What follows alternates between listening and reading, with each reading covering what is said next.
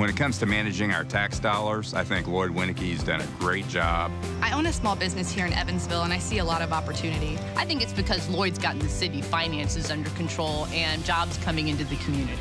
I'm pretty excited about what's going on in Evansville with the new med center and the hotel. The trash is getting picked up. There's activity downtown and on Franklin Street. Things are looking up. And he's concerned about each and every one of us.